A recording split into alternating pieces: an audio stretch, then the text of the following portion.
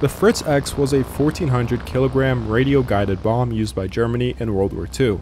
It was an armored piercing bomb with 320 kilograms of explosives, which was designed to sink ships. It was aimed like a conventional bomb, meaning it couldn't just be dropped at random. After release, you had to wait 10 to 15 seconds before guidance became effective, so the minimum altitude to drop the bomb was 5,000 meters. Since that was quite high, they added bright tail flares to keep the bomb visible during descent.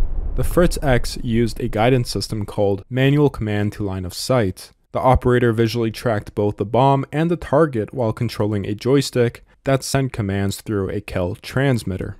Inside the bomb, there was a Strasbourg receiver located in its tail, so when the operator moved the joystick, the transmitted frequency would slightly change. The bomb detected this change and triggered servo motors that extended small air brakes called spoilers to adjust its flight path. Pitch and yaw were controlled remotely while roll was managed automatically by an internal gyroscope to keep it stable.